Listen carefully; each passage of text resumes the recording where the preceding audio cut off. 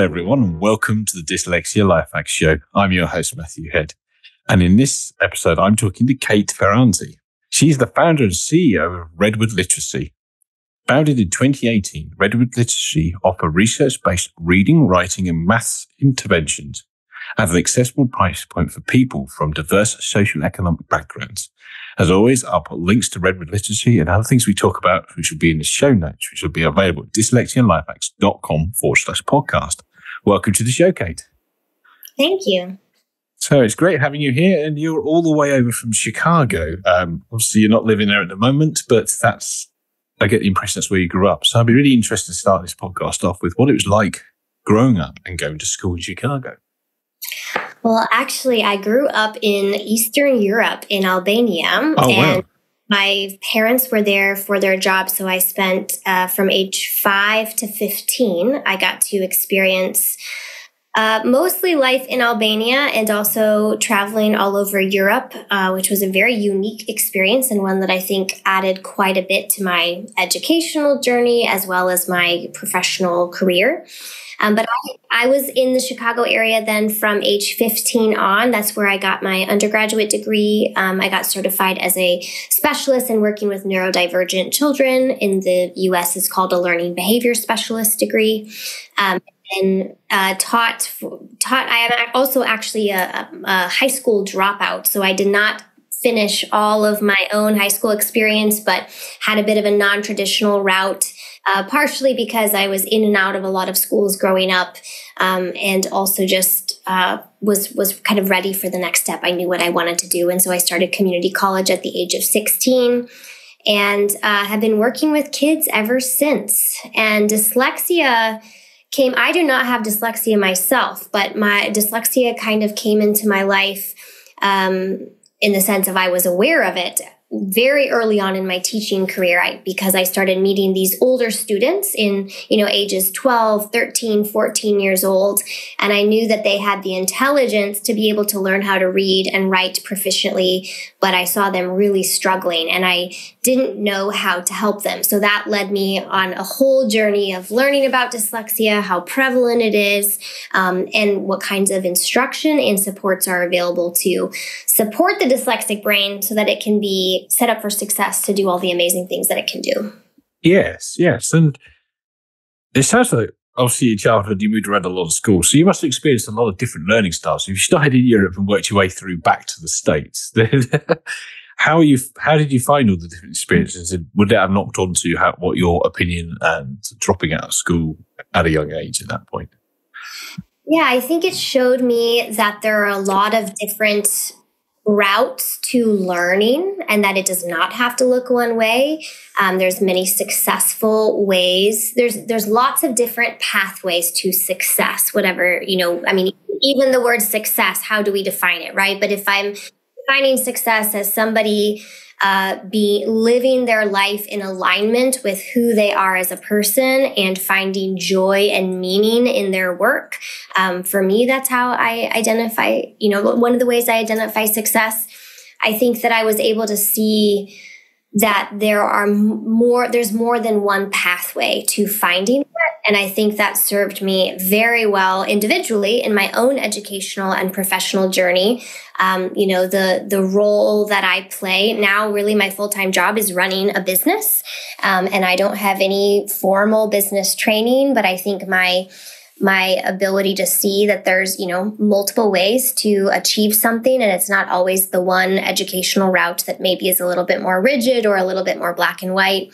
So I've seen that really benefit myself in my personal life and professional life. And also I think it's made me think about the education of neurodivergent brains, or specifically for this conversation, the dyslexic brain, with a much more open mind. I think that I feel like we have so much room to build an educational pathway or a successful professional pathway for an individual with dyslexia by thinking outside the box and learning from maybe others who do things differently than how our society says it must be done.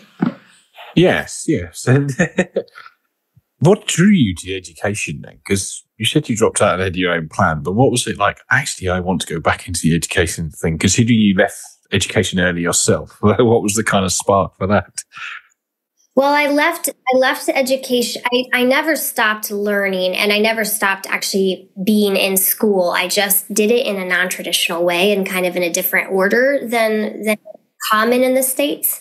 When I first started community college, I thought I wanted to be an engineer. And so I did 1 year of engineering school and loved all of it, except that I started to realize how much I enjoy working with people. And I think I started to wonder, is this going to be a career that is not going to give me as much interaction with people as I want?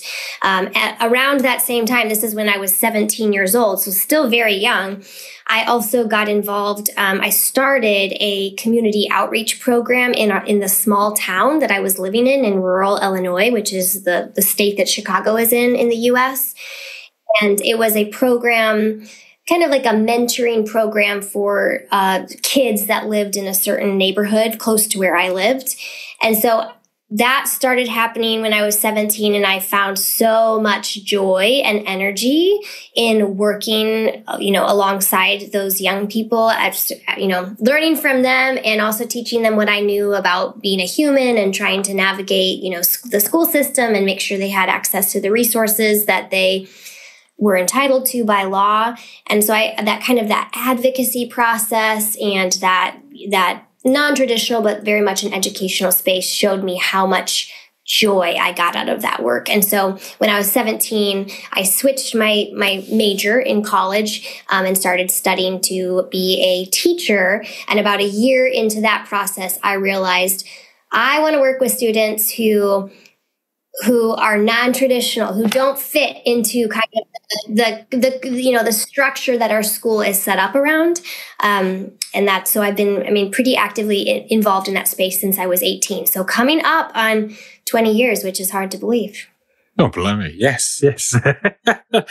Did you have any inkling of, in your words, the sort of non-traditional children beforehand, when you, through your own school experience, before you ended up sort of meeting them in the sort of, should we say, the professional senses, you'll learn to be a teacher and then working as one? Was there ever an inkling before that, hang on, why do certain kids go off to here, or why are they struggling, maybe other people aren't? Was there any of that going on? A little bit. I think in Albania specifically, and it might be different now. I have not been back to Albania for 15 years, so I can't really speak to what it's like now. But when I was there and as a part of that school system, there was really no education for students that learn differently. If you had any sort of learning disability or cognitive impairment or even physical impairment, oftentimes that meant that you just didn't go to school, which obviously has huge implications on your future. And as a small child, I grew up in that environment and had many of my friends that I would play with, outside after school, didn't go to school because they, were considered, they had one of these things going on. And so I think that really impacted me at a young age. I felt like that was unfair. I remember getting, feeling angry and asking my parents questions. This isn't fair. Why can't they go to school too? And then through my teenage years, and especially that program when I was 18, many of those students were struggling in school and were really struggling to be successful in that environment. But I was getting to know them outside of that environment, and I was able to see their intelligence and their capacity.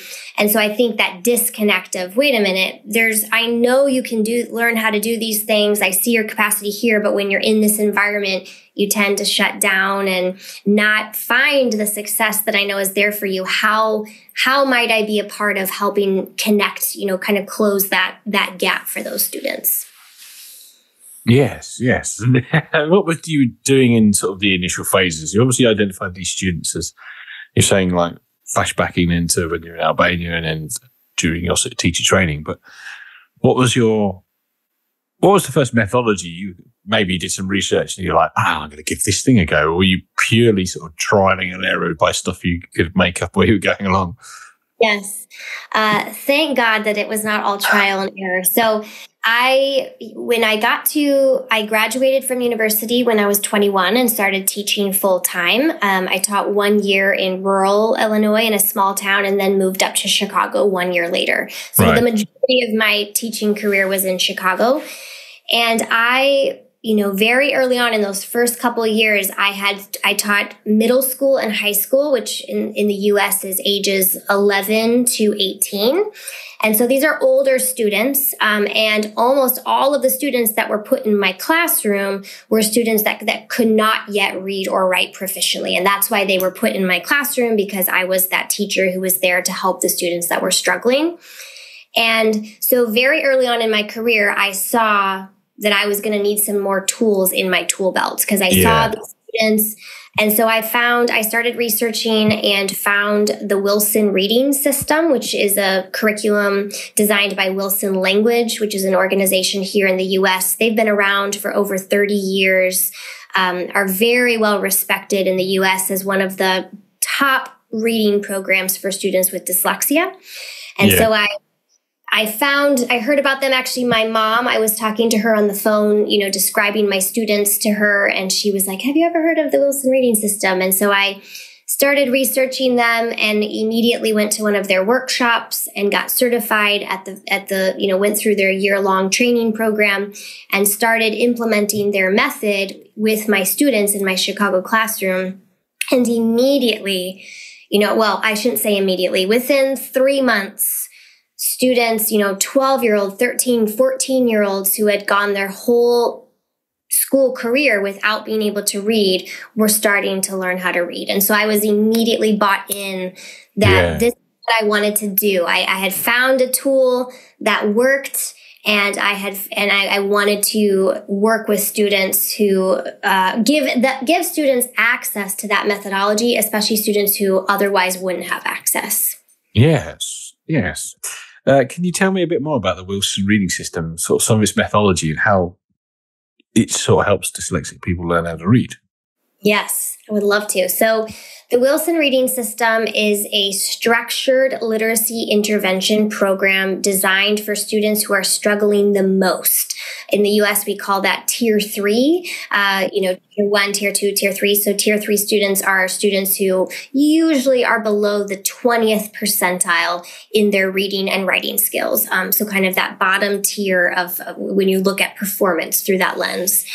And it's comprised of explicit instruction that has immediate error correction and is aligned with a scope and sequence of skills that build on each other. So I, describe it as like a ladder. You teach students how to climb to the first rung, and then we go step by step, and we keep climbing and climbing and climbing until they build all the skills that they need to feel confident with their reading and writing. And what I mean by explicit instruction is Wilson has taken through research and research frameworks and evidence-based studies they've taken, and they're not the only ones who have done this, but they are the ones that introduced me to this. They've taken, something as large as learning how to read, which in some ways is very vague, and they've broken it into very explicit steps that concrete skills that you can teach a student how to do. So that explicit instruction, immediate error correction, aligned with a clear scope and sequence of skills, and within a lot of teacher coaching and training. So their certification process is a year. Like I mentioned, it requires online coursework. You read a lot of research. You dig deep into the science behind why you're doing each part of the lesson the way that they're telling you to do it. Not just, hey, do 1, 2, 3, but this is why, and this is why it works, and this is what you do when it doesn't work. And so the online coursework, and then you also work with a student one-on-one and are observed by a coach and have to pass, they have a very rigorous set of requirements. I did not pass I had 5 observations and needed to do an additional observation because I hadn't yet mastered all the parts of the lesson. Right. Yeah.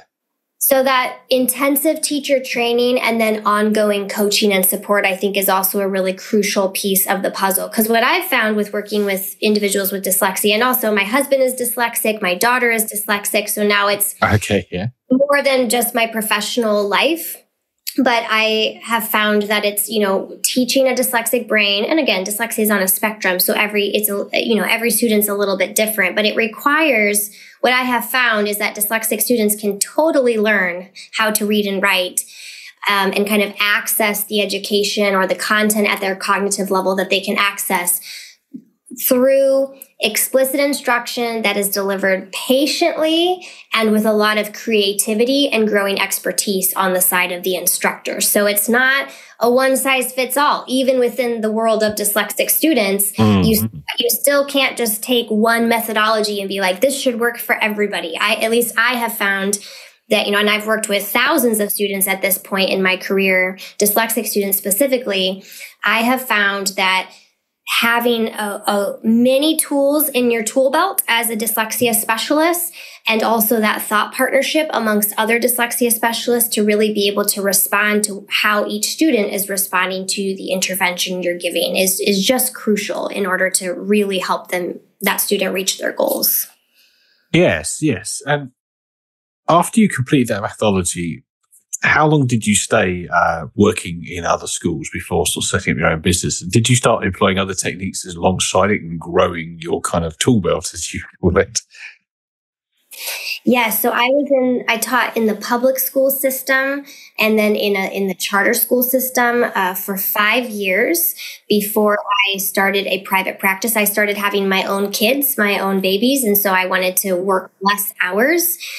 So 5 years in kind of the formal school system. And then I started doing private practice where I would go to people's homes or we would meet at a library and I would deliver dyslexia therapy one-to-one with students. And I did that for 4 years.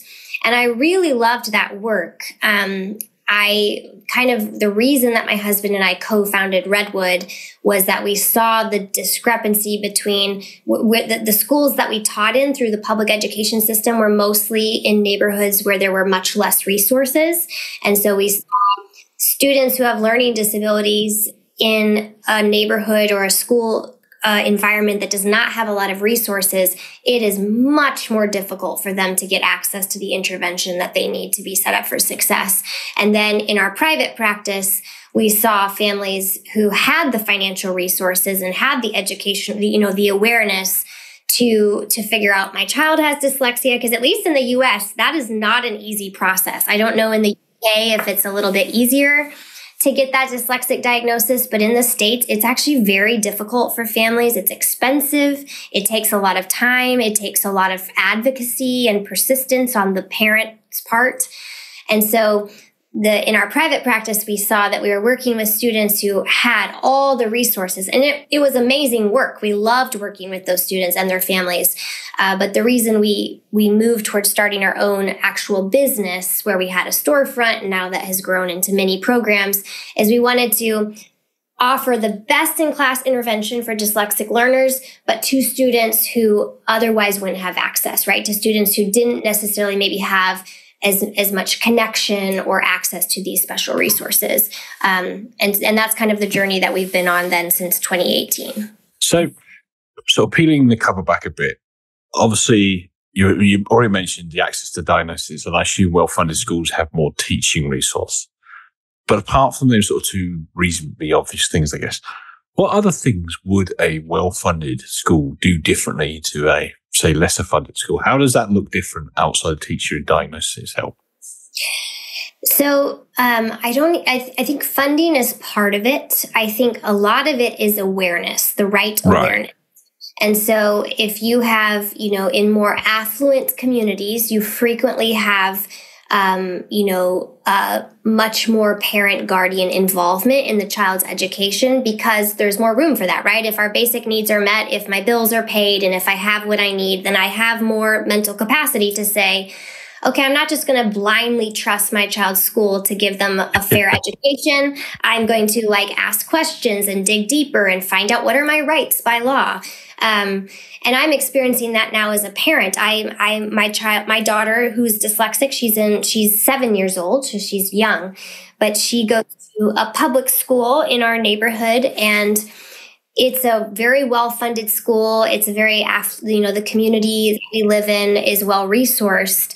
And yet I've had to advocate pretty consistently to get my daughter what she needs because there's just a lack of awareness on what is dyslexia, what is it not, there's a lot of misunderstanding or misconception about dyslexia. And even in the education space, I think we would hope or expect that everyone knows, but they just don't. And I've at this point in my career, I believe that dyslexia education is pretty specialized. Just like in the medical field, we don't expect a general practitioner doctor to be able to perform heart surgery or to be able to do if you break your bone there's specialists for various areas. And I think in the education space, especially when you're talking about neurodivergent learners who don't, again, quote unquote, fit as easily into the structure that we have set up, I think it does require, specialist knowledge, and then not just the knowledge, but that advocacy to help educate and help, clarify and clear up misunderstandings so that students really are getting what they need to be set up for success. Yes, it's really interesting, isn't it? Because it's not just the nuts and bolts of the school and the school system, but the whole society is built around it. And having not grown up in the States, I don't know how the system works, whether you get like big pockets of certain types of people from socioeconomic backgrounds all live in the same area and then all feed in the same school, and then the other pockets the other way around. So you get a lot of that. Yes. Unfortunately, yes. Yes. Yeah. No. And of course, it's the whole mix, isn't it? You couldn't just lift one school and swap it with the other one and get the same results because of the whole social structure that's built around it, and having parents that are clued up and switched on to the other, as you say, with your own daughter, push things forwards. Yes, exactly. So obviously that is the spark behind Redwood Literacy. And you and your husband started it, but at what point did you feel, I don't know whether the word frustrated would be the correct one, with what you were doing in terms of being employed, and thought, I really need to set something up? Was there any particular catalyst for that that really got you sort of going into, let's make a thing of this? Yeah, that's a fun question. Yes, I wasn't dissatisfied. I loved teaching in the school system, and some days I miss it. There's something that's really special about teaching in a school, like a traditional neighborhood public school. I have very fond memories. I couldn't have done what I've done at Redwood without that experience. I think it taught me so much about education, educational systems, what works, what doesn't work, how do you respond when something doesn't work. So it was not like, oh my God, I can't wait to get out of this place at all. I really enjoyed my time as in both the public system and then the charter system. Really, I only stepped out of the classroom full time because I had young kids myself, and especially because we lived a little bit further away from the school. My husband and I taught at the same schools, both in the public sector and then in the charter sector. So the commute and just kind of more quality of life, wanting to be home with my own kids, but I didn't want to stop working. So I stepped out of the classroom full time, and then right away started working with a few students on the side. And I think I originally viewed that as a short-term season, just while my children were very young, until they were ready to go to school. And then I imagined myself going back to the classroom. Yes. But then Redwood really was born. So I think number one, we were tired. My husband and I were tired of commuting all over the city to go to people's homes. And so as our family was growing, we were looking how might we reduce the amount of hours we're away from our own kids, but still, make our living doing this and offer high quality service. So that was one reason. And then I think the second reason was, again, what I mentioned, just seeing that disconnect between, wait a minute, this specialty that now we have built within ourselves, both my husband and I are dyslexia specialists, is we're not able to give it to the students that originally drew us into education, which is students who don't have as many resources, who have extra barriers set up against them. And we missed that. That was a big part of why we had gone into education. And I think just having kind of the two extreme experiences, working in very under-resourced schools and then working with very affluent families, we just saw how wide that gap was, and it didn't feel right. It feels like a gap that I understand does not have simple answers. And we have learned so many hard lessons at Redwood and made so many mistakes and, our attempts to do good. But I think that regardless of how difficult it is and how messy the process is, I'm a firm believer that when we see injustice in our society, it's our responsibility to respond as we're able to. And this was, we have this expertise, we have these skills. How could we get these skills to the students who maybe need it most? Not that working with students who are less resourced is more important or more meaningful than working with students who have the resources. All we want is that everyone does have the resources. Yes. But it felt like a space where there wasn't enough of the service. And so I think that was the other big, and we wanted to, I think the appeal of being able to work outside of the red tape and really just do what we thought was best for kids and not have to get it approved by 5 people and, work within these parameters, I think was also a draw, especially in education of individuals with dyslexia, because you've got to be able to have creativity and flexibility to respond to needs. So what did it look like in its early days? Must have been you and your husband, because now it's got a lot of employees and is a fair size. But in the early days, was it just the two of you doing online courses and driving around the state to do one-to-one tuition? So the first year that Redwood was founded in 2018, we rented a storefront that was a 5-minute walk from our house. So it was very sustainable to our life. And we hired a full-time nanny to help with our kids. And we hired one other part-time teacher and an instructional assistant. So there were 4 of us, my husband and I, one other part-time teacher, and then an instructional assistant. And we, very grassroots. Again, we started it with $10,000, so not very much money. And it was a lot of, just calling schools around the city, letting them know that we were opening this center. We had a guideline from the beginning that we wanted to have a 50-50 model, where about 50% of our clients paid full price, kind of market price for our services. Okay. And then 50% of our clients were able to access the services for either free or at a reduced cost. And we, had a business model to support that. And primarily we were able to support that business model through small group instruction. So instead of doing 1-to-1, we would group kids, put 3 to 4 kids in a group where, similar ages as well as similar instructional levels. And we found that to be way cheaper for families. We could make it work on our end. We could pay for the storefront, pay our employees well, get good people, pay ourselves. And we also saw now 6.5, almost 7 years in, we've actually seen that students who work in small groups make just as much progress, if not more progress, as students who work individually.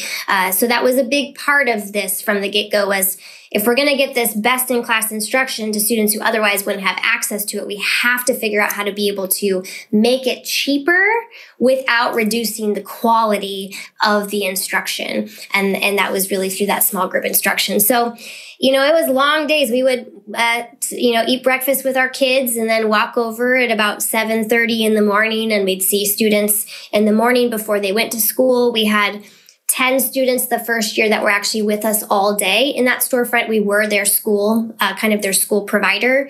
And then we would see students after school in the evening.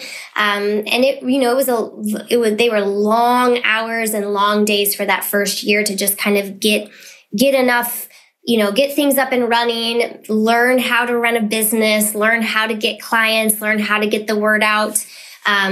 But like you said, it has just really, since that first year, it has just snowballed. And we're having to really start to say no to some opportunities because we've grown so quickly, which is, it has pros and cons. It's a beautiful thing. I think in, so many ways we found that this is a really needed service and it's really helpful to families and to students.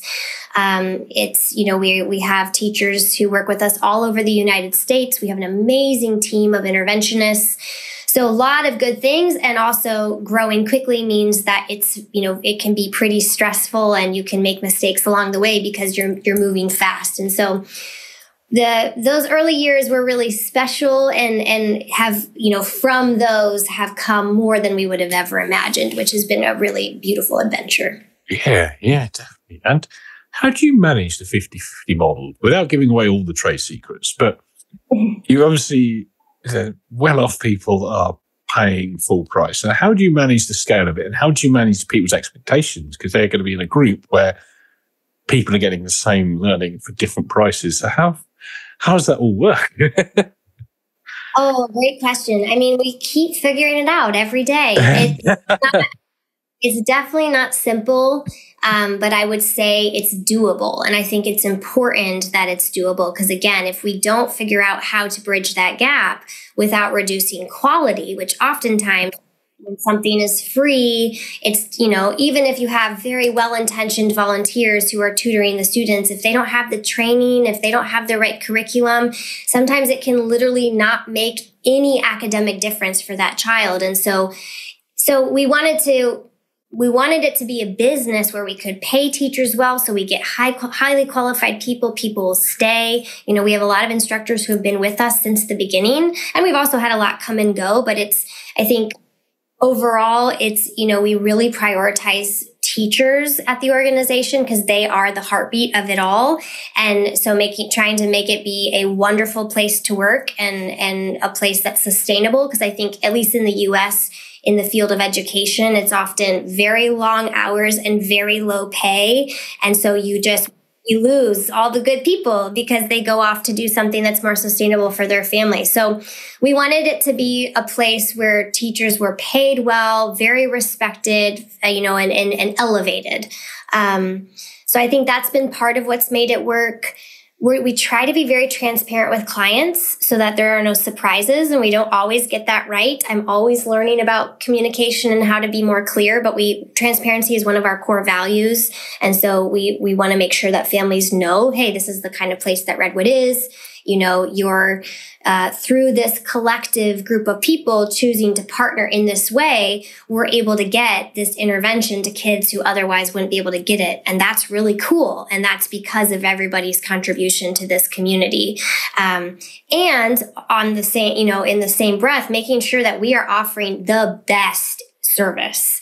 Because if we're not providing a good service or an effective service for these families, and then we also have this payment model, that's a slippery slope. We want no matter how much they're paying, we want all of Redwood students and families.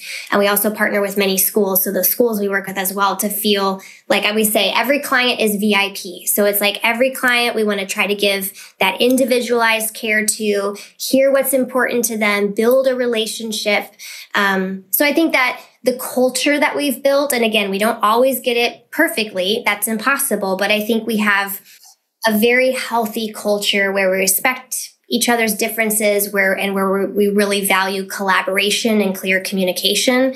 And that has been one of the crucial components that I think has made it work. And then we're also, now that we're in year 7, now a big, I taught in the programming through year 4. And then the last 2 years, I've just been, in a management growth development role. And really now, my role now, because I have an amazing director team that really runs the programming, my primary role now is to get the funding, so I'm starting to, write grants, and we've gotten some big grants in the door. We've had some very generous donors. One donor in particular, gave us hundreds of thousands of dollars over the course of 4 years to run a program with court-involved young people who also have low literacy scores. So we have programs specifically for young adults who are either incarcerated or on house arrest, who cannot read, and we provide the reading intervention. So it's not just been. It's taken a village of people to make this thing happen and to add their resources. But for the most part, we generate our own revenue through our programming to then fund both the for-profit programs and the nonprofit programs. Okay, and obviously now, 7 years later, it's not you and your husband running out of the shop front 5 minutes from your house anymore. So what does it look like now? How's it? You've obviously mentioned your role has changed within it, but if I walk to the door of Redwood, wherever it is now, or jumped on the website, what am I seeing now? Yeah.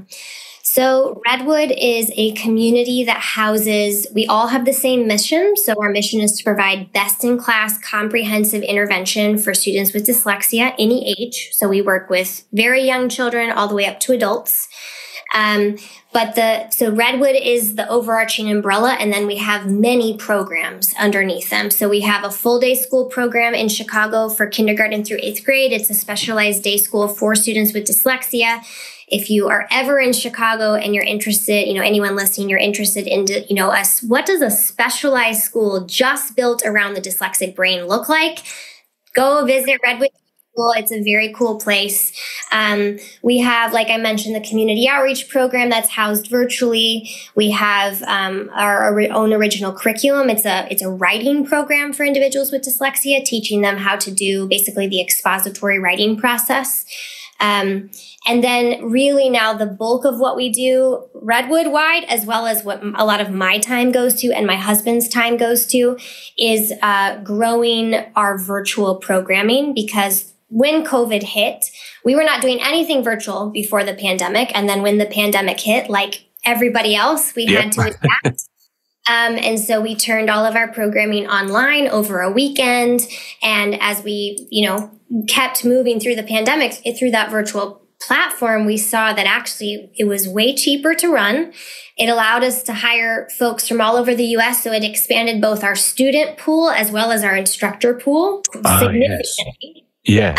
We worked with many students in the UK. We had a partnership with an international school in Scotland. So it opened up all of these opportunities that our in-person programming, would have never had the opportunity to interact with, which is really cool. So because it's way cheaper to run and the results, we've worked with an independent researcher every year since our founding who looks at all of our results and says, here's where, you're meeting your goals. Here's where you can get better. And we saw one of the things we looked at is, are our results decreasing, or the effectiveness of our programming decreasing because we went virtual? And we found that no, it stayed very steady. And if anything, we've been able to increase those results and are now outperforming through virtual instruction what we were able to do in person.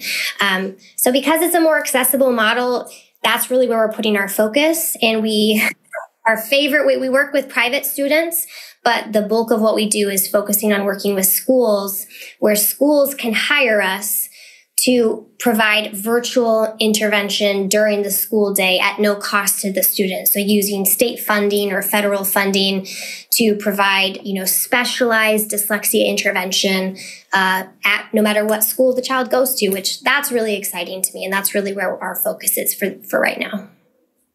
Oh, wow. So, it's like quite a few businesses, hasn't it? The shift to online and being able to figure out online and be able to deliver the quality online has really helped businesses grow.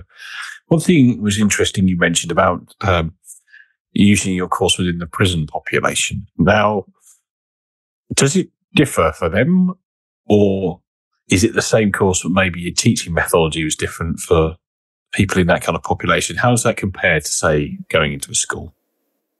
The methodology is identical in the sense of what we are teaching and the process in which we teach it. I would say that, I would say, if anything, it's more just cultural awareness, right? Which, again, if, we're a US-based company, that all of our employees, I believe the majority of our employees are, from the US originally. And so when we're working with a school in the UK, there's already that cultural difference to navigate. The school systems are different. The learning diagnosis process is different. And so, or if we're working with a school in, on the west side of Chicago that maybe has a lot of poverty, a lot of violence that's a part of that community, that's going to require, it's a different cultural lens. And so when Redwood, regardless of who we're working with, Redwood's job is to be experts in dyslexia and reading and writing, learning for individuals with dyslexia. And then it's our job when we partner with various schools and students to learn to, what is important to you? What are you wanting out of this? What does your world look like? And so how do we make this instruction relevant to your life? How do we think outside the box and not just come to the table with like, this is our schedule for the day. We're going to do this, this, and this. But it's like, how are you guys doing? What's going on right now? And how is this reading lesson or this time together going to connect with your life in a way that's effective for you? I think that's what good teaching looks like, especially especially teaching neurodivergent learners, where you know that you can't just assume. I think we need to ask more questions there and really figure out what's going to work for you. How do we help you access this information that for whatever reason is a little bit more taxing on your brain to do? So I think back to the prison population, it's, for many of them, they've just gone through or still are going through a lot of trauma, and a lot of interrupted education. I'm advocating for some students now who were incarcerated when they were teenagers and have not been provided any access to education, even though by law they should have that. So now you have, a young child who was incarcerated and then not given any education. And we have to give that education. Otherwise, we can see what's going to happen, right? It's estimated that 80% of the United States inmates are illiterate and have learning disabilities. So the overlap is so clear, and it makes logical sense. If any of us think about, what would it really be like to not be able to read in our society, and how much harder life would be, especially if you don't have financial resources, all the things. So the methodology and the curriculum is the same, but we really look for instructors for that program. And again, we try to not just for that program, but for our UK programs, we're trying to find instructors who are skilled at learning a new culture and asking good questions and being open-minded at the instruction needing to change a little bit to connect with that student. Yeah. And it's funny, isn't it? It all comes back down to the initial spark of the social economic diversity of everything, where it doesn't matter whether it's a school in the UK, a rough end of Chicago, affluent part of Chicago, or the prison population. It's to do with the environment that these people are in. And that's what you try to adjust your methodology to suit. Yes. And what are the goals? I think every student that we work with, the academic intervention is never just purely academic. When you're working with a student, it's the whole student. So figuring out what are your goals? If you're in high school, if you're 16 years old and you're just starting to get intervention now, your goals might look differently than my daughter who's 7 starting this process. Yes, her goals, her goals look different, and they do. Yes, really being responsive to who the student is and what they want out of the process as well. Cool. Okay, so I'm going to start winding the podcast up now. And every guest that comes on this podcast gets 3 rapid-fire questions from me. They don't need quick answers from you, but they're quick questions from myself. So let's dive into question number 1. What prejudice have you had about dyslexia that's been proven wrong? Well, I still see with a lot of parents that I talk to, schools that I talk to, that it is often assumed that dyslexic learners are not as bright as non-dyslexic learners. They're not as smart. The word smart is used a lot. And I think a lot of people don't say it directly anymore, but I think that prejudice is still subconsciously there. Like if any of us, if we get an email filled with typos, there's a subconscious bias that someone who has a lot of typos is not intelligent. Yeah. And I have just seen that disproven over and over and over as I've spent the majority of the last decade hanging out and logging hours with dyslexic individuals. And they push my thinking all the time. And they help me see things I never would see with my brain wiring. And so I think my word to parents and educators and individuals who have dyslexia themselves is we have to actively push against this, sometimes unstated, sometimes stated, reality that if you're dyslexic, you're not as smart or you can't accomplish as much or you're not meant for school, whatever it may be, and really open our minds to be challenged in that thinking and recognize, like, actually, if our school system isn't supporting a certain demographic of people very well, then maybe we need to change our system and make sure that we are, responding to what we're seeing. Yes.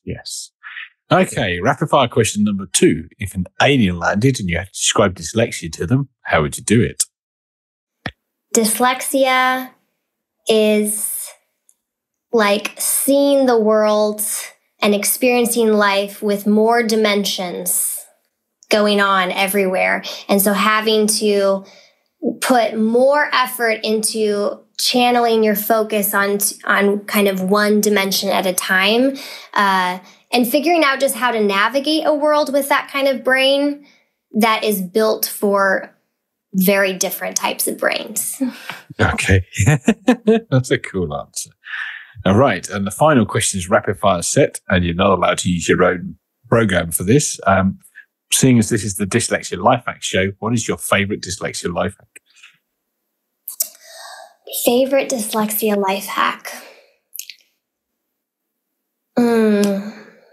Well, the umbrella right now, the thing I'm really excited right now is assistive technology. I recently hired a director of assistive technology who's taught me so much. We have an assistive technology specialist on staff. And so anyone with dyslexia, no matter how old you are, and I just did this, my daughter's 7, I'm getting her a computer from school. I'm having the district teach her how to use all the tools that can help her read things out loud, have her own writing be turned into text. It is worth the effort to, even if you have to hire someone, like have someone who knows how to use assistive technology really well, show you as an individual with dyslexia how to make one of your daily tasks take you less time. I think it's so worth the effort, even though I know sometimes there's a real learning curve, and anytime there's a learning curve that can feel daunting, but it's worth it. Yes, definitely. We've had various different assistive technology on this show, and it's really interesting what's out there. It's cool. So, before we sign off, is there anything else you'd like to add, and where can people find you? People can find me at Redwood Literacy. So we're on Instagram, TikTok, all the places, LinkedIn. My email is Kait, Kait, at redwoodliteracy.com. I love talking to people about dyslexia. I love helping folks get connected to the right resource. Redwood provides a lot of things. Redwood Literacy and Redwood Schools are the 2 official names of our organizations. You can Google us. And we also are just very well connected in this space, especially in the States. So if you are wanting to get connected to resources in your city or area in the States, feel free to reach out to us. And if we can help, we'd love to, or we can help get you connected to someone who can. Cool. I'll put all of that in the show notes, obviously at dyslexialifehacks.com. And that leads me to thank you very much for taking the time to talk to me on the podcast. My pleasure. Thanks for having me. Thank you very much. And I want to thank everybody else for taking the time to listen. And I'll speak to you in the next episode. Goodbye for now.